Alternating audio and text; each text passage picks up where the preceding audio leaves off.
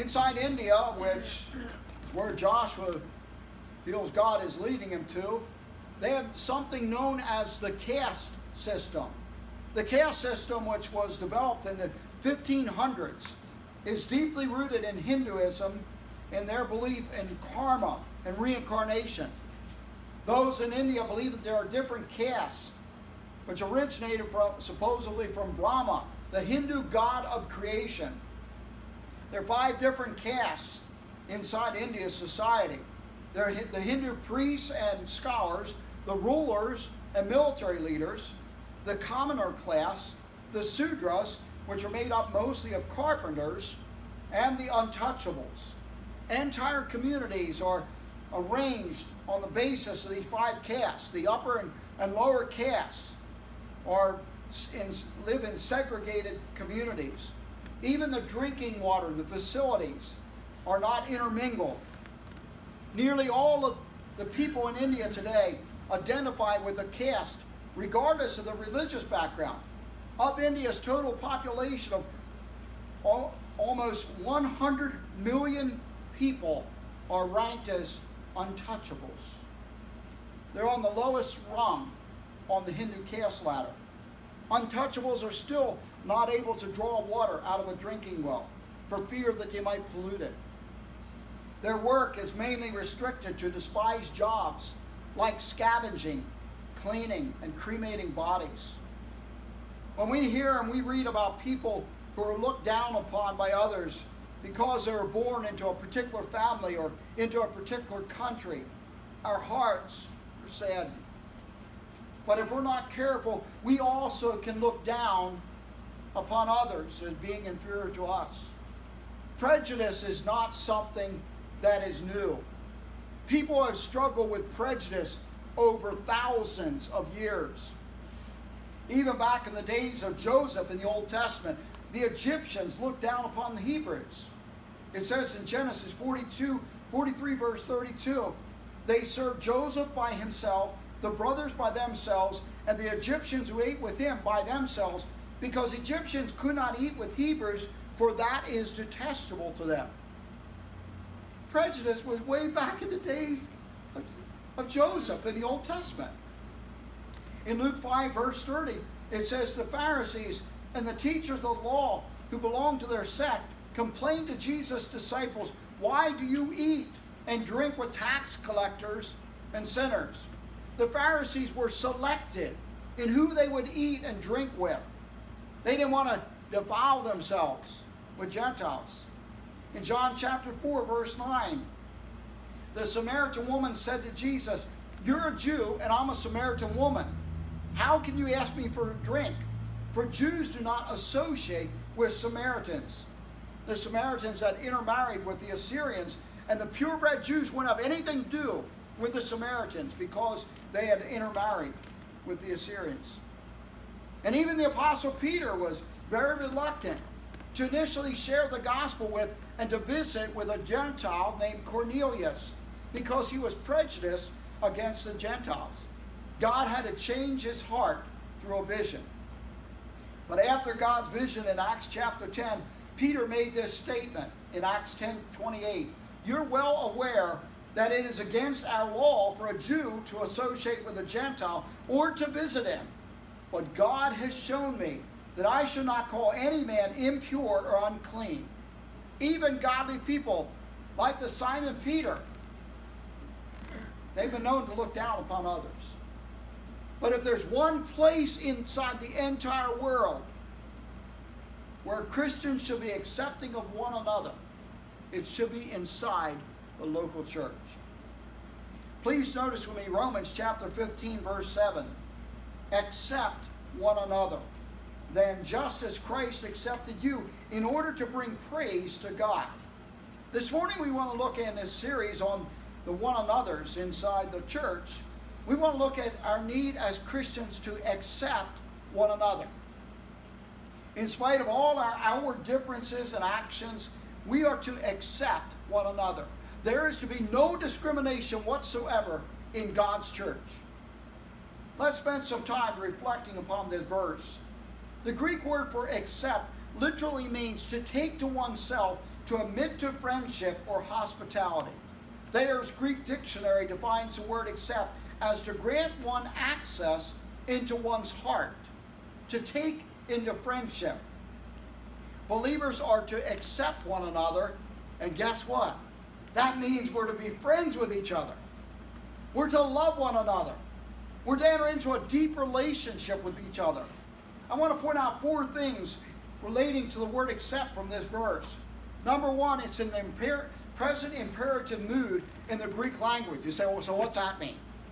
All that means is that it is a direct command from God Himself for Christians to accept one another. If we as Christians do not accept each other, we are breaking a clear command from God Himself. Now, having said that, we need to realize that while we are to accept each other, that does not mean that we're necessarily to approve of the lifestyle that some Christians live. Some Christians are not living the way God wants them to live. Some Christians, for example, periodically do not control their words. They speak derogatory. I've even known Christians to swear, many times actually. Other Christians are living a life of carnality and are not living the way God wants them to live. While we are to accept them as individuals, that doesn't mean that we put a stamp on them and say, hey, I like the way you're living. That's not what it means. Second thing about this word accept is it's in the present tense, meaning it's to be ongoing. It's an ongoing action. We're to continue to accept one another. Even when we ruffle each other's feathers, we're to continue to love each other. Third, we have an example of how we are to love each other. If we were to take the time and examine the life of Jesus, we would see that Christ loved and He reached out to people from all different kinds of backgrounds and lifestyles. Jesus spoke to the religious leader named Nicodemus in John chapter 3. He also spoke to a prostitute from Samaria in John chapter 4. The Jews in that day had nothing to do with Samaritans because they had intermarried outside of Judaism. Most of them were part Jewish and part Gentile. That, however, did not prevent Jesus from ministering to this woman. Jesus spoke to the rich young ruler in Matthew chapter 19. And He also spoke to a tax collector named Matthew in Luke chapter 5. Tax collectors were looked down upon by everyone because they were thieves. We're told them that Zacchaeus was a chief tax collector. And yet what did Jesus do with Zacchaeus? He looked up. Zacchaeus was in the sycamore tree. You remember the little song? Zacchaeus was a wee little man was he. He climbed up in the sycamore tree for the Lord he wanted to see. And as the Savior passed that way, he looked up in the tree and said, Zacchaeus, come down because I'm going to your house today. And then you all clap. Jesus accepted even this filthy rich, very wicked man named Zacchaeus. Jesus was the kind of person that held babies. He reached out to widows. He showed compassion to a woman who was taken in the actual act of adultery. He ministered to both Jew and Gentile alike. He even reached out to the lepers of his day. Jesus did not have any discrimination whatsoever when it came to accepting people, and neither should we. He didn't dislike any nationality, color, age, or sex. He was totally 100% impartial in His dealings with others. Jesus is an example to us of how we should accept one another inside and outside of the local church. Now, this does not mean that we accept their lifestyle. In today's gay world, in today's abortion-centered clinics, it doesn't mean that we have to accept that kind of lifestyle. But we do have to accept the people that are in it, because if we're going to reach them with the gospel, we've got to love them as Christ loved them. The fourth thing I want to point out is when we accept one another, this brings praise to God. The world is watching the church. The world is watching how do Christians treat each other. We're to accept one another regardless of our nationality, sex, age, or background.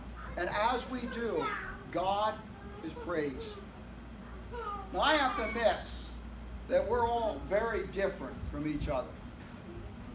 We're all different in our appearance. Some people are tall, others are short. Some are stocky, some are thin.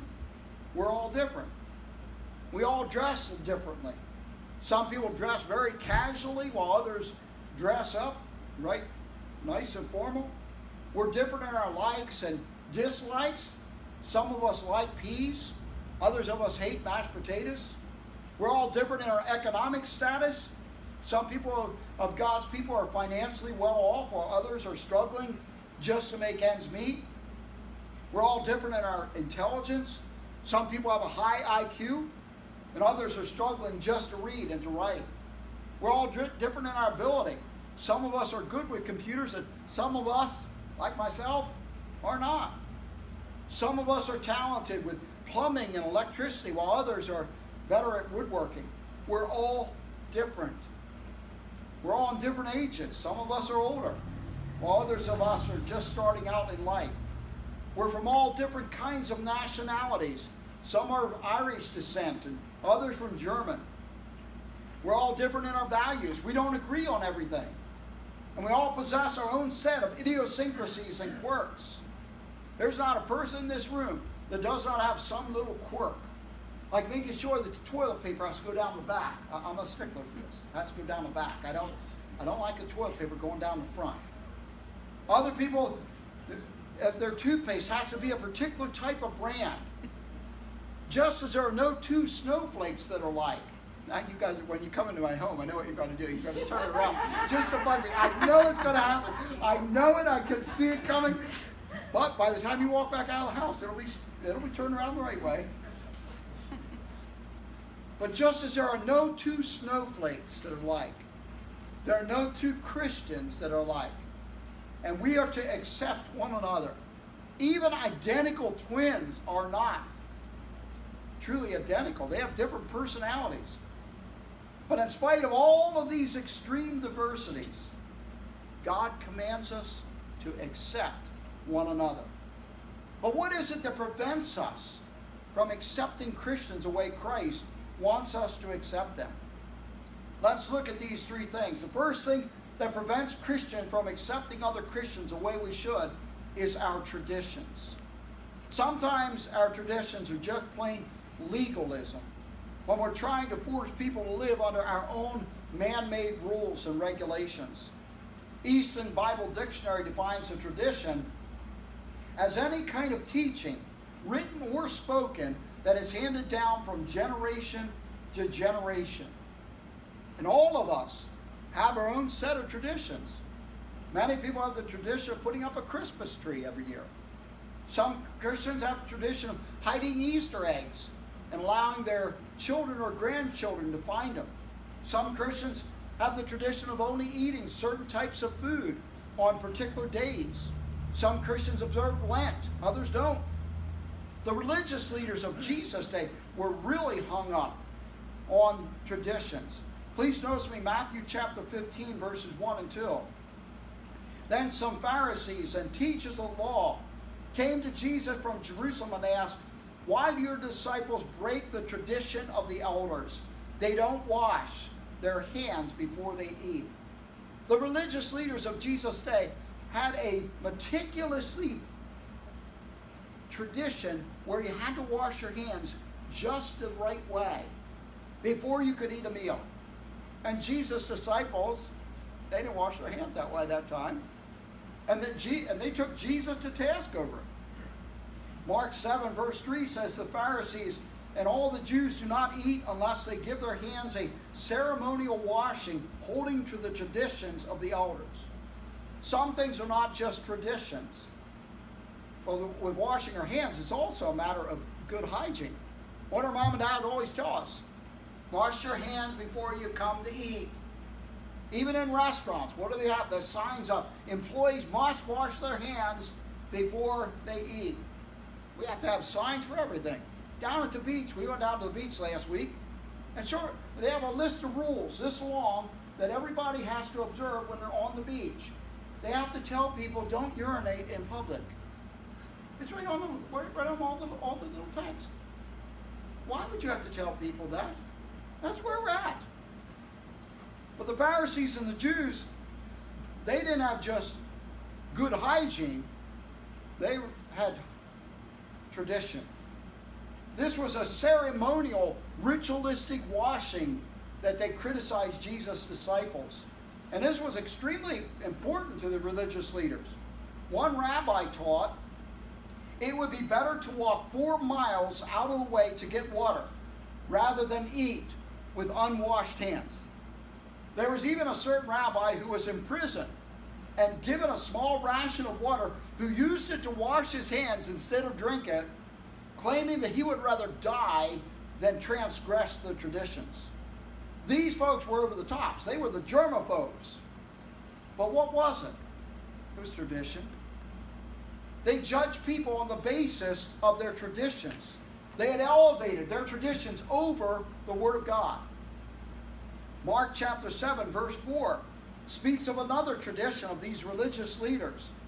It says, when they come to the marketplace, they do not eat unless they wash. And they observe many other traditions, such as the washing of cups, pitchers, and kettles. These religious leaders even had traditions about how you washed your cup and how you washed your dishes. Today, we don't have to worry about that. We just put them in the dishwasher. They were afraid that their pots and pans would be polluted by a Gentile, or God forbid, a Samaritan wash their pans. Now, before we're too hard on these religious leaders, we need to ask ourselves the question of whether we have elevated any of our man-made traditions above the Word of God. Some well-meaning Christians have preconceived ideas of what Christians should look like, how we should dress, and what we should or should not do. And more often than not, there's no scriptural support for many of these traditions. We're not to try to place others under our man-made traditions. Let me share some of the traditions that some of the more conservatives or traditional churches still have today. In Lancaster County, Pennsylvania, there were churches down there where a Christian could not smoke, they could not drink, and they could not go to dances. In some of the more traditional churches, men could not have long hair, women could not wear shorts or blue jeans to church services, and in some of the very traditional churches, we actually had a church that supported us initially, that men and women could not even swim together. You got to be totally separated. I'm not making this up. Some traditional churches are splitting over whether they will sing the newer choruses that we just sang. There are churches out there that are actually splitting over whether we can sing traditional choruses. Some churches, you can't use any version except the King James. The first thing that prevents Christians from accepting one another is our traditions. Second thing that prevents Christians from accepting other Christians the way we should is our judging of others. Notice with me Romans 14 verses 1 to 3. Accept him whose faith is weak, without passing judgment on disputable matters. One man's faith allows him to eat everything, but another man whose faith is weak eats only vegetables. Boy, can I identify with that guy, having been through SIBO. The man who eats everything must not look down on him who does not. And the man who does not eat everything must not condemn the man who does, for God has accepted him. These verses deal with the whole area of Christian liberty. One of the reasons Paul wrote to the church at Rome and the church at Corinth was because the stronger believers were passing judgment on the weaker believers, and the weaker believers were passing judgment on the stronger believers. But how can we identify who's a stronger believer versus who is a weaker believer? The weaker believer is a Christian that sets up a lot of rules over issues. He uses a system of rules as a guideline in gray areas. He's very rigid and very inflexible in these rules. The stronger Christian, on the other hand, is a believer that sees the issues and believes nothing's wrong with the gray areas. Therefore, he's not governed by a set of rules. The stronger believer doesn't need a system of rules. He goes by the principle of faith and guidance. When a Christian is totally weak, they're legalistic. When they're totally on the other side, it's totally strong, they're more liberal in their actions. But both the weaker and the stronger Christian are to accept one another inside the body of Christ. We're going to be accepting each other up there. We better get used to it down here. There are two central passages that focus in depth on Christian liberty. The Romans 14 verses 1 to chapter 15 verse 13, and 1 Corinthians 8 verses 1 to 13. Now there were two main areas that the early Christians struggled with each other. They were over days and diets. The weaker Christian who'd been saved out of Judaism still observed the 7 feast days, like Passover and Purim and all the others. The weaker Christians that were saved out of paganism, they wouldn't eat meat if it was offered up to an idol. Well, the stronger Christians stopped observing the Jewish feasts when they were saved. And the stronger Christians, they started eating T-bone steak that was offered up to idols. To them, a T-bone steak was good, regardless of whether it was offered up to an idol or not. As long as it tasted good, they ate it. But the weaker Christians, they continued observing the Jewish feast days, and they could not eat meat that was offered up to an idol. When they did, they felt guilty inside. Their consciences plagued them. Please notice Romans chapter 14, verse 23. But the man who has doubts is condemned if he eats, because his eating is not from faith, and everything that does not come from faith is sin. If a weaker Christian does something that goes against their conscience, they sin against themselves and against God.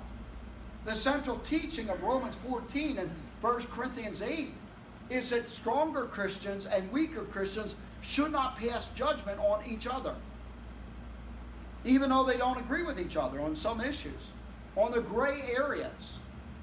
Let me give an example or two of this from my own personal life. As many of you know, I'm from Lancaster County, Pennsylvania, which at least used to be a very conservative area.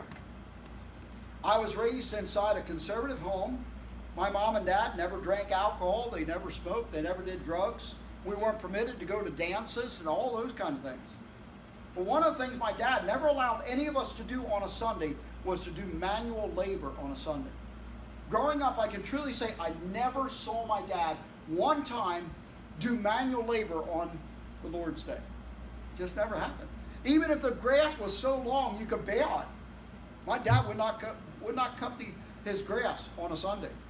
Even if he had his truck's carburetor, I remember he had that thing tore apart into a million pieces. He had pieces of plywood out in our garage, and he totally tore it apart and then put it back together and it ran. I could tear it apart, I just couldn't get it together so it would run again.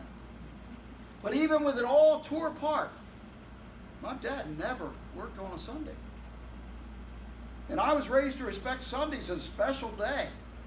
It's God's day. It's a day for the family. And whether I'm a weaker Christian or not, God alone knows. But I literally cannot do manual labor on a Sunday unless it's absolutely necessary. I did remember helping somebody move one time on a Sunday when they were being evicted. But that's pretty much the extent of how far I went. My dad also had a tradition or rule that absolutely nothing was to be placed up top of a Bible. In our home, you could not even put another book up top of a Bible. My dad, he did not like that. But while I'm not as strict in this area as what my dad was, I still have tried to instill within my children a proper respect for God's Word. But we are not to judge one another on the basis of these kind of issues. We're not to judge each other on the basis of whether we mow our yard on a Sunday or not, or whether or not we play cards or observe Christmas or put another book up top of a Bible.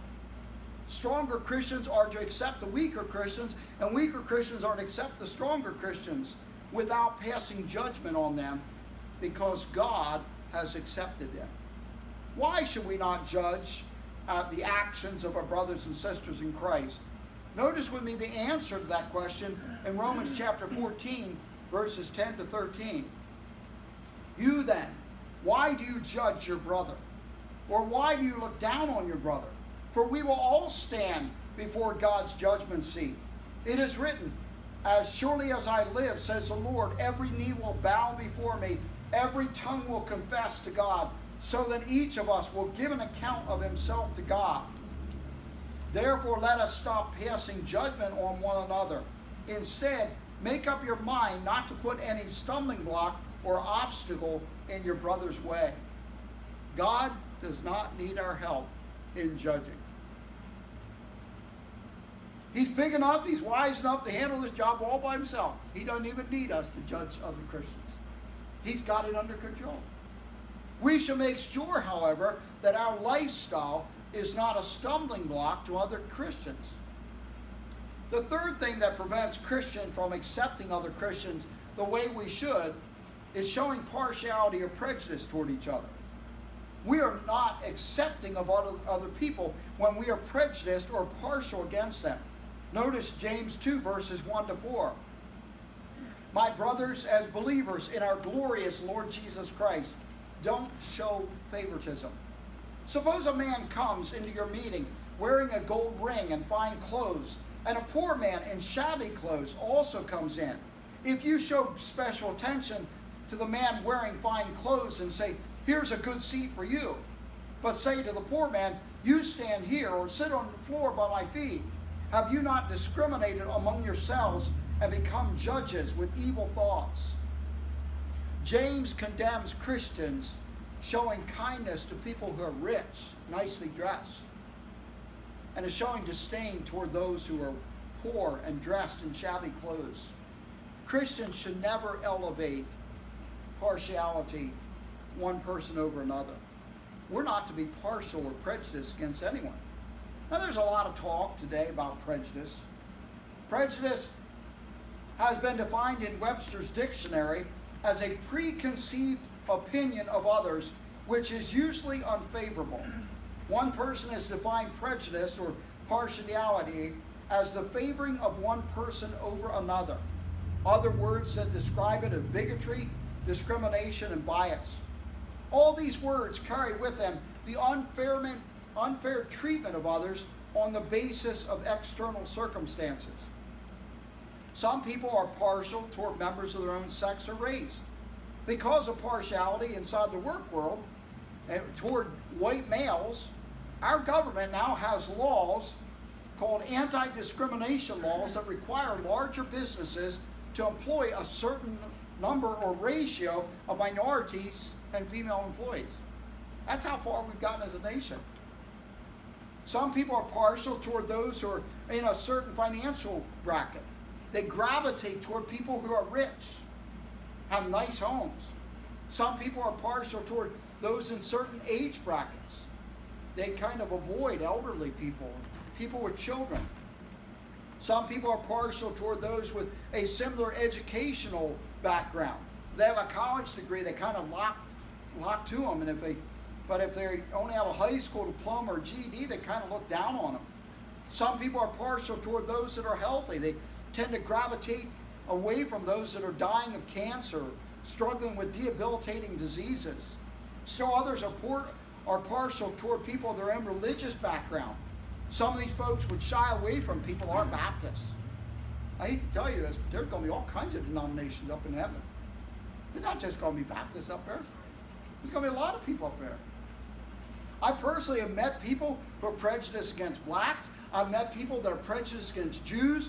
I've met people that are prejudiced against people that are Spanish or Puerto Rican. And I'd like to say that none of them were Christians. Well, I can't say that. Some of the most prejudiced people I've seen in this world are people that claim to be Christians.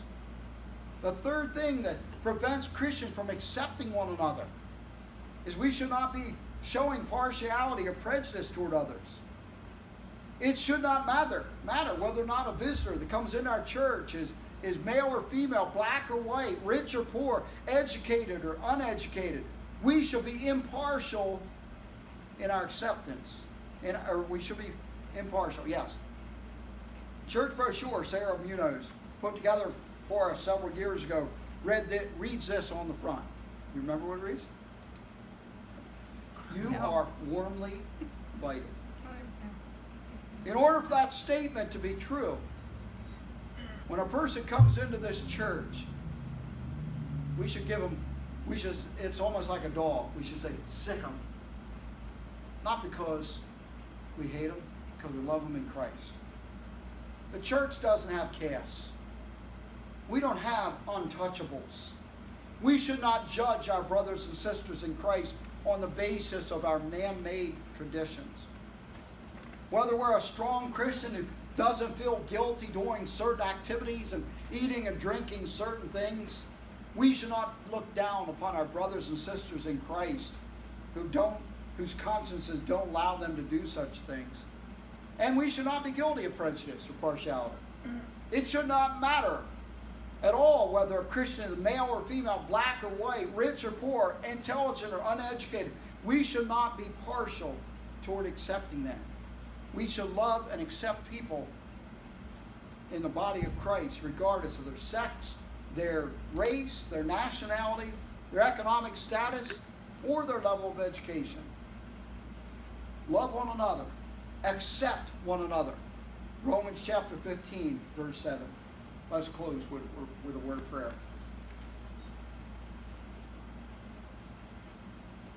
Precious Heavenly Father, we thank you and praise you that you have accepted us through Christ. That you saw us as we were in our sins. That we were impure before you, and yet that did not stop you from working in our lives and bringing us to salvation. We pray, Lord God, that each one of us would accept one another, even as Christ has accepted us. We pray in Christ's name. Amen. Let's sing together page 423 in the hymn book.